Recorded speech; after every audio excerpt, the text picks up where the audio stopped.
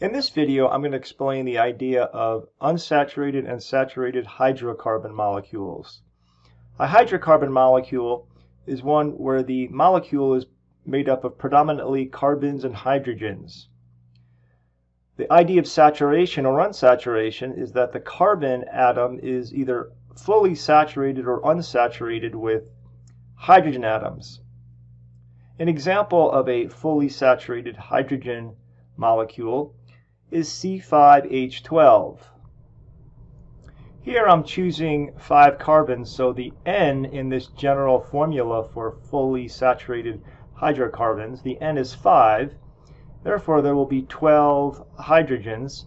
So 2 times N, which is 5. 2 times 5 is 10, of course, plus 2 is 12. So this is how I'm using this general formula for fully saturated hydrocarbon molecules. If I want to choose one with 5 carbons, there will be 12 hydrogens. Now the Lewis structure for this is as follows. Now this is one of many Lewis structures that can be drawn for this formula. This is the simplest Lewis structure that I'm drawing.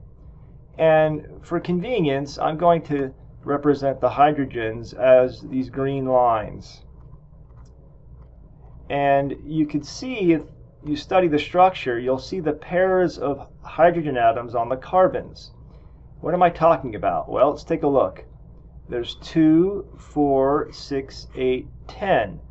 Well, that's the 2n in this little equation here, this little model for the formula. Then the plus 2 are the 2 hydrogens at the ends of the molecule. So this is a fully saturated hydrocarbon molecule where the carbons are fully saturated or packed with hydrogens. No double bonds, no single bond, no double bonds, no triple bonds, or ring or cyclic structures. Now I'm going to draw the line angle structure for this, and I'm going to be using line angle structures quite a bit in this video.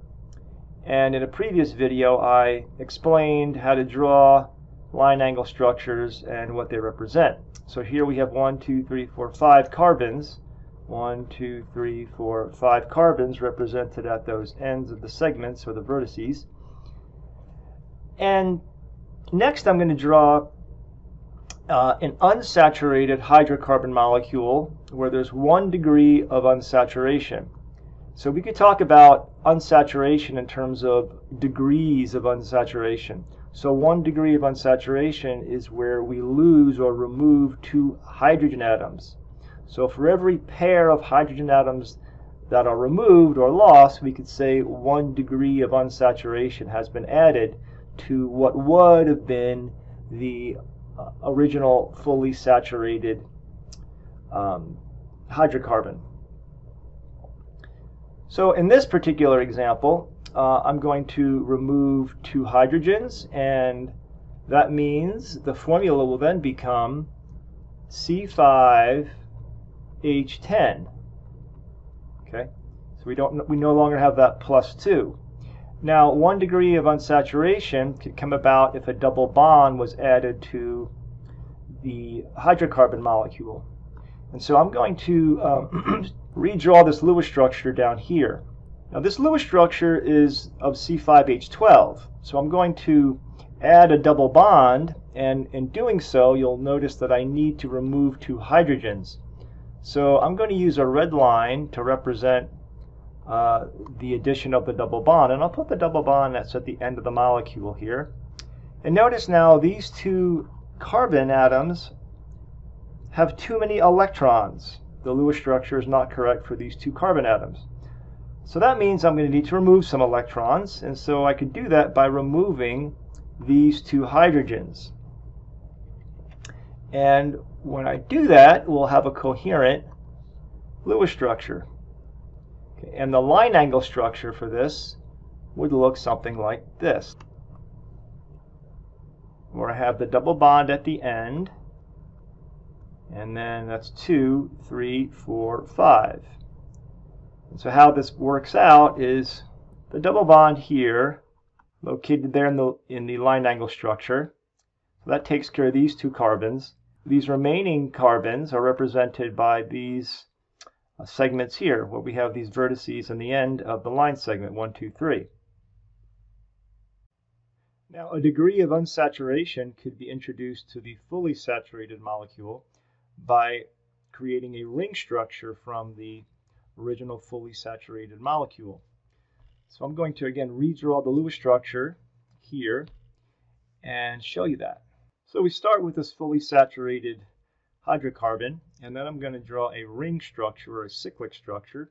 So to do that, I'm going to connect the ends of this straight chain hydrocarbon. In other words, connect this carbon here to this carbon with a single bond. So to do that, I could simply draw this really long loopy line, but in doing so, I'm going to need to sacrifice 2 hydrogens. And the correct way to draw a 5-membered carbon ring, the correct way to draw a 5-membered hydrocarbon cyclic structure, the correct way to draw a 5-carbon ring is to give it a little bit more geometrical shape. In this case, it looks sort of like a pentagon.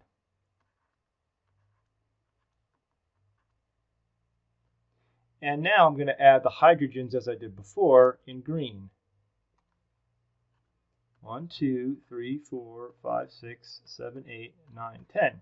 So here, this CnH2n is pretty clear that there's 5 carbons and there's twice as many hydrogens as there are carbons. And the line angle structure for this would be as follows. It's simply a pentagon, where the carbons are located here at the vertices, or the connection points of these line segments, the 5 carbons, and then the understanding is that what's not seen or not noted here are the hydrogens, in this case all CH2s. As I mentioned before, this is only one structure for this double bonded C5H10 hydrocarbon molecule. There are a number of other structures where you can move the double bond around and include some branching.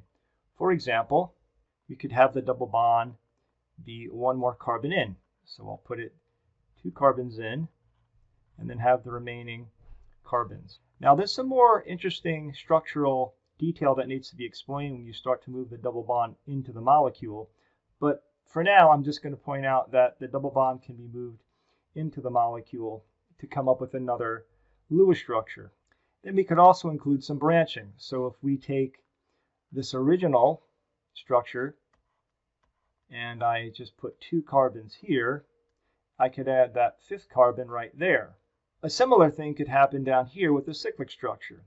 It's not necessary that a 5-carbon ring is restricted to C5H10. There could be a 3-carbon ring with a couple of branches, and that's one variation of a 3-carbon ring with branches. I could have one branch of 2 carbons right there.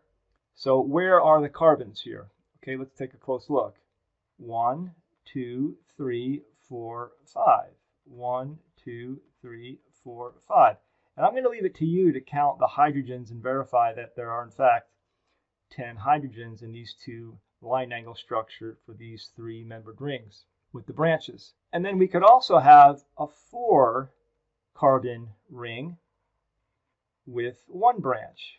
So there are many possibilities once you start to increase the number of carbons and hydrogens in a hydrocarbon molecule. The degree of unsaturation is not limited to just one. There could be multiple degrees of unsaturation. Here's an example formula or model formula where there are 2 degrees of unsaturation in a hydrocarbon. Notice that we're subtracting 2 more hydrogens from the molecule or from the model that would have 1 degree of unsaturation. So I'm going to again choose 5 carbons to start with, and I'm going to also just start off with a fully saturated hydrocarbon molecule, and now go to this unsaturated molecule that has 2 degrees of unsaturation. So C5, now H, let's see, 2n minus 2. Well, 2 times n, or 2 times 5 is 10. Subtract 2, it will be 8. So again, we went from C5H12 to C5H10, 1 degree of unsaturation, and now C5H8, which is 2 degrees of unsaturation. 2 degrees of unsaturation comes about with one triple bond, or we could include 2 ring structures if possible, 2 double bonds, or 1 ring structure if possible with a double bond. That's all if it's possible, meaning are there enough carbon atoms to accommodate these cyclic structures. So I'll begin with the triple bond, 3 lines. So there's 2 carbons here, 3, 4, 5. So there are the 5 carbons. 1 here, 3, 4, 5. So 2 degrees of unsaturation, because if you compare this to the fully saturated hydrocarbon, just draw that again, and we'll include the hydrogens as green lines. And if I want to include a triple bond, say at the end, add 2 lines here, well, that means I'm going to need to remove 4 hydrogens, because these carbons here at the ends, right around here, are way overloaded with electrons in the Lewis structure. I'm going to remove 1 pair and then another pair. And then now you can verify that this Lewis structure is coherent. To map out the line angle structure, there's that carbon at the end. There's 1 carbon in on the triple bond, and then you have the remaining saturated carbons. Okay, so that's one place to put the triple bond. And as before, there are a number of different structures that can come about when you have many carbons in the hydrocarbon. So we can move the triple bond further into the molecule. So, and we could also include branching. So this has got to be straight out. This is a linear geometry. We'll get into that later in the semester. So we have 3 carbons here. 1, 2, 3, actually 4. 1, 2, 3, 4. And then the 5th carbon. Okay? So let's map this out. 1, 2, 3, 4, 5 carbons. We could also include some branching. Okay? Now I'm going to shorten this hydrocarbon chain, including a triple bond, and take this carbon and include it as a branch on the sort of other end of this line angle structure. Draw that triple bond again, and have a branch there. So now let's find the 1, 2, 3, 4 carbons in the straight chain, so to speak, or in the chain of the hydrocarbon. And this is the branch, this guy right here. Have you just verify that there are in fact 8 hydrogens in all of these 3 structures that I drew. And now we'll get creative and include 2 double bonds in the structure. Since there are 2 degrees of unsaturation, that could come about with 2 double bonds, or 2 rings if possible, but because we only have 5 carbons, we cannot have 2 ring structures. The smallest ring structure for organic molecules is a 3-membered ring. So if we consume 3 carbon atoms to form a 3-membered ring, we only have 2 carbon atoms left, so we can't have 2 rings in this particular, or for this particular formula. So I'll start with 1 ring, which is a 4-membered ring, and include the 5th carbon out here in a double bond configuration. So how does that work? Well, 1, 2, 3, 4, 5. Okay, and I'm going to want you to verify the hydrogens. We have 2 degrees of unsaturation, 1 ring and 1 double bond. Another example, we have a ring structure, and the double bond is within the ring structure. And now there's a 5th carbon, and that 5th carbon can be placed anywhere on this ring. Here or here. If you put it back here, it's the same as putting it here. So there are 2 additional places, or there are 2 places where you could place that 5th carbon. And I'll do that one more time. You could place that 5th carbon here. I'll just use a different color. Or you could place that 5th carbon here.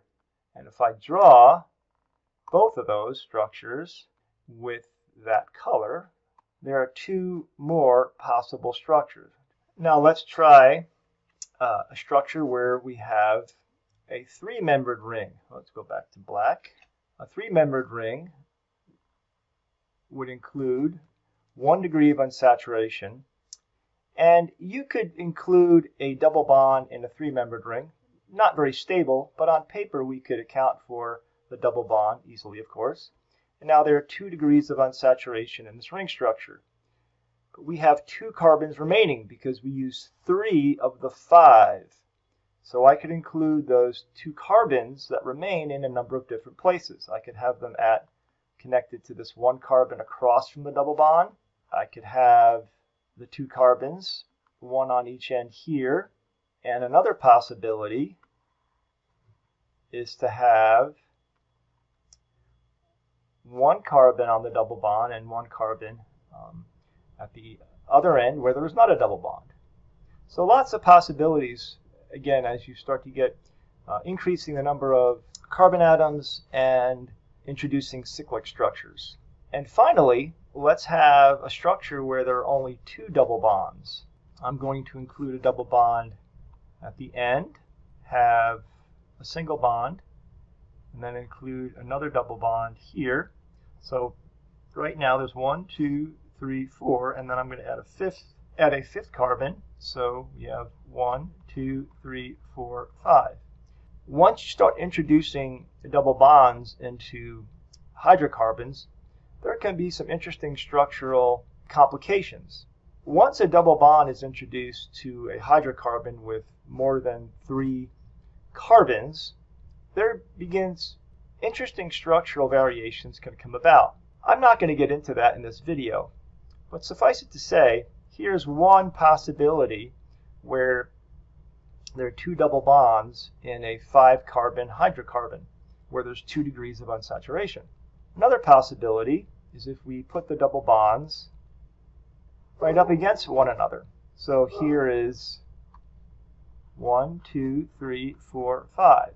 On paper, we could draw any molecule we want as long as it obeys all the rules for Lewis structures.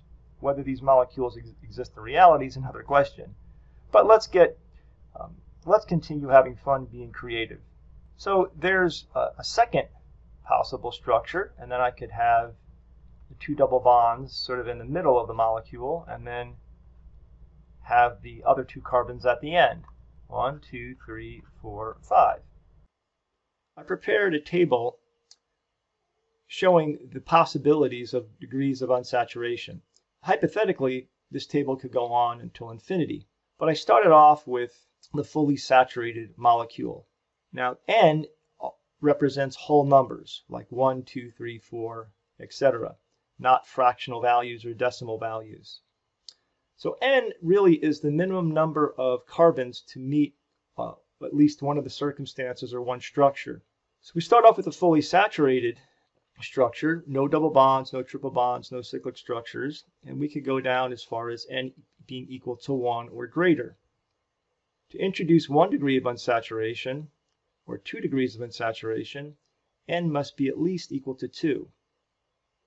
And then beyond that, N could be greater, could be 4, 6, and beyond. And I listed the possible structure types that are associated with each of these formulas to represent the different degrees of unsaturation. So I encourage you to try and choose some N's, or number of carbons, for each of these general formulas, and come up with some different structures that could include, for example, 4 double bonds, 3 double bonds, 1 ring, 2 double bonds, 2 rings. Have some fun.